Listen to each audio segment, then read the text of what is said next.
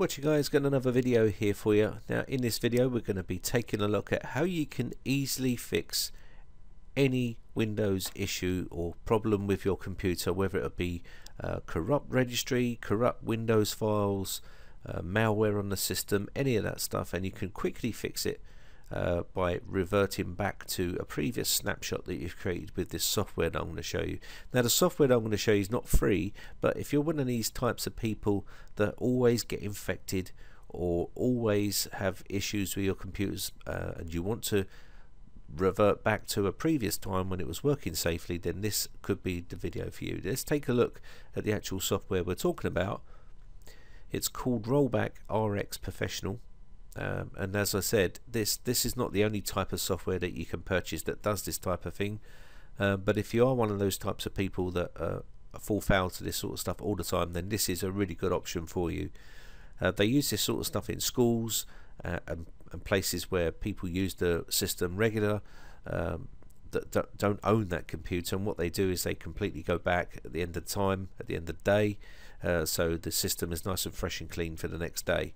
That way anything that's happened on that system during that day will then roll back to a perfectly clean system the next day. That stops all the infections and all that sort of stuff.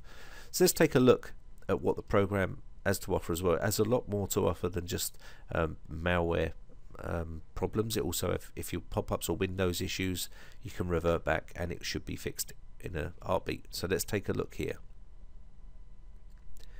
Common tasks. This gives you the rollback system. If you look at the rollback system, this is your the actual snapshots that have been taken.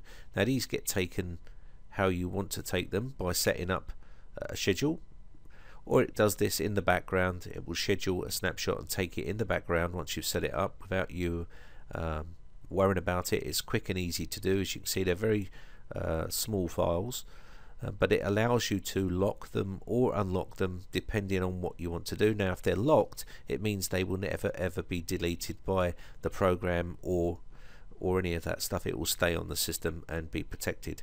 Now you can see the baseline installation. This is the very first snapshot that's taken, and that's important because normally when you first install Windows, you want to have a nice fresh clean version of Windows, and that's when you want to install this program, when you've got a perfectly updated and clean version of Windows, and that's what you want to take the first installation snapshot of. And the reason why you want that is because if you ever need to roll back to that time, you can do, and you know that that is the best possible solution for you. Then you can make your own snapshots, or you can let the schedule take snapshots here, and these will just happen in the background. Now you can take a look at the next part here, which is the recover files. This allows you to recover files. So you can see here, how would you like to recover your files? If you know the file that you want to recover, you can put the name inside here. If you know the file type, you can also put the name in there and search for it. And if you know where it's located, i.e. in My Documents, you can also do a search for In My Documents, and it will search all your snapshots for that for you. So it'll search all your snapshots for that file for you, or that folder for you. So it depends on what you want to do. If you want to explore and you know where that file is, you can always do it that way as well, and you can explore your snapshots here. So if you want to explore your snapshot, you just open up the explore part, and just say we're on this snapshot here which I've highlighted, and you want to pull a file out from a previous snapshot forward that you've now rolled back from, but there was a couple of documents in there that you wanted, then all you need to do is just explore that snapshot here, and then you can open the virtual drive, and it will allow you to go into this location and pull out any files that you wish from there, okay, and drag them straight to your desktop. Pretty straightforward and easy to do. Once you finish, you can close that virtual drive, and you've now pulled and saved that file from there, and it's now onto the snapshot that you are using at present. So you can go backwards and forwards on snapshots. Now what I'd advise you to do is obviously delete a snapshot once you know that there's dodgy corrupt files on there or malware, you want to delete that snapshot because you never ever want to roll back to that again, because you're going to run into problems.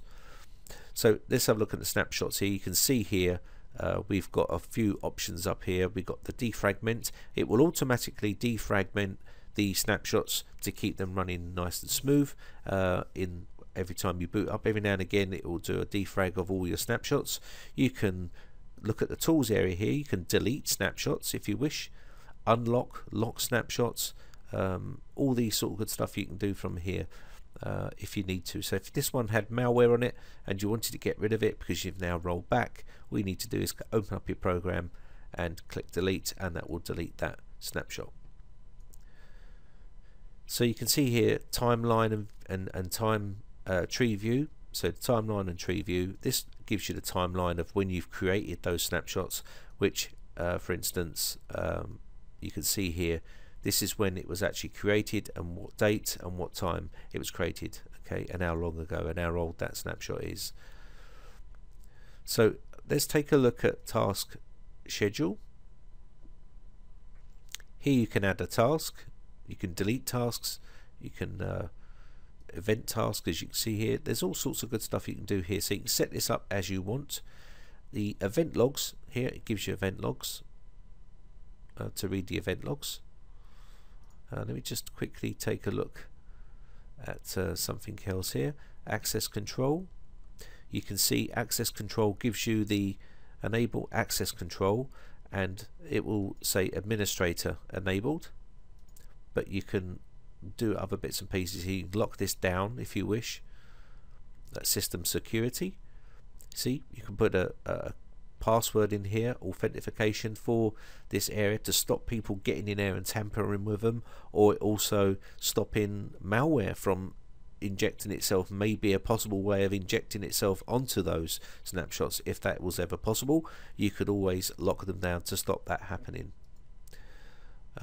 Baseline manager, again, this is reset to baseline, which is your very first install. You can do it from this location and update the baseline. You can also do that here as well,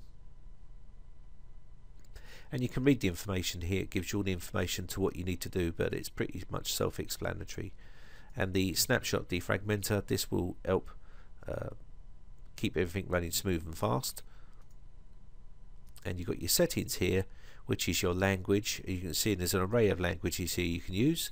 Also program appearance, and this is the advanced settings where you can set up your settings that you want for your rollback RX. You can see here we've got automatically delete unlocked snapshots when the snapshot all is more than 7 days old. So if it's more than 7 days old, it's going to delete that snapshot. You can up and down this for as long as you like there, and you can also, free space is below this amount. It will also delete those snapshots for you without asking you. You may want to change this. Defrag snapshots as well here, but you get the general idea. But when you roll back the system after another snapshot, always take a snapshot of the current system. So what that's going to do is when you roll back, it will take an instant snapshot. You can take that out, put that in, you know, keep these files and folders unchanged. You can see here, you can check this and then take a look at the settings if you wish, and you can see here there's some settings. Okay, so let's move on. Let's just show you it in action anyway, what happens. So let me just revert back with this snapshot. So I'm just going to quickly open this up again. I just want to show this bit here. This part is the remote manager server login. So you'd put this onto a system which you want to remote in. Say I wanted to remote in the system we're looking at. This would be no good on here because we're actually already on the system. This will be on another system, and you use this to log into your system that you want to make changes to. So you can do that on a remote location, and you can do it on a network where you can just control all your computers from one location. So let's roll back a system. I'm going to just roll back here to 1 day ago I'll just take this one here, and all you need to do here, you can see we can click on these and it gives us some information. It's unlocked, but if we want to do some recovery, all we need to do here is come here, roll back your system, pick your scheduled rollback which you want to go back to. So we're going to go back to this one, click next. It's also going to take a snapshot here before you roll back if you wish. It's going to go yep, and we're just going to go restart. So it's going to load the snapshot up, as you can see here. And there we have it. We're back to the desktop, and as you can see, it looks slightly different. The wallpaper's changed. There's some bits and pieces that have changed, and the reason for that is because we've now rolled back the system. You can see you have just rolled back your computer. Now, for instance, the reason why this is a good feature is because if I went to install something on the system, what you could do is before you install that piece of software, just in case something goes wrong, you can take a quick snapshot, install the software, and if something goes wrong, you can always revert back to your previous snapshot before you install that software, knowing that you've got a safety net right there. A little bit like system restore, but much more advanced. Anyway, I'm going to wrap this one up. I think we've covered it all in this video, so I hope this one helps you out, guys. My name is Brian from briteccomputers.co.uk. If you enjoy these videos, guys, then hit the like button. Also hit the subscribe button if you want to keep up to date when I upload new videos. If you've got any problems with your computers or any video requests or anything like that, then head over to my forums. The information's on the screen right now. If you want to join up on my Facebook fan page, you can do that by going onto the location that I've put on the screen right now. You just go there and hit the like button, and you've become a fan of Britec. So anyway, so thanks again for watching, guys. Thanks for continued support. I shall see you again in the next video. Have a great weekend, and I'll see you again real soon. Bye for now.